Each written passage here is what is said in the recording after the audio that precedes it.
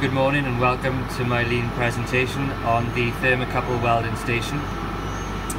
This is the old welding station. As you can see, over time the holes have become worn. The holes actually hold the thermocouple and RTD probes in place when they're being welded. So when these holes are worn, we need to manufacture a new block eventually in order to hold the probes correctly. Another issue with this station is that it heats up over time due to the welding, so you can only weld so many probes until you need to take a break and leave the station cool down.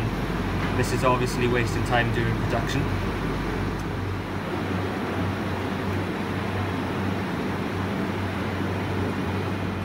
So this is the new thermocouple welding station. As you can see, the holes are now situated on the centre blocks, which are obviously easier to replace when the holes wear. It also saves on material when the holes wear out. Obviously it takes less material to manufacture those little parts. Another advantage of the new block is that it's thicker, so it takes longer for the block to heat up, which means that we can weld more probes before we need to take a break and allow the blocks to cool down.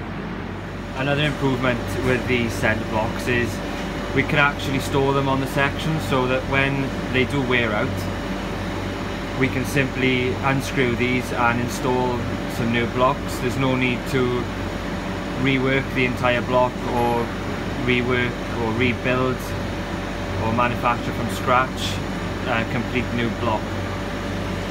That's all from me. Thank you all for listening.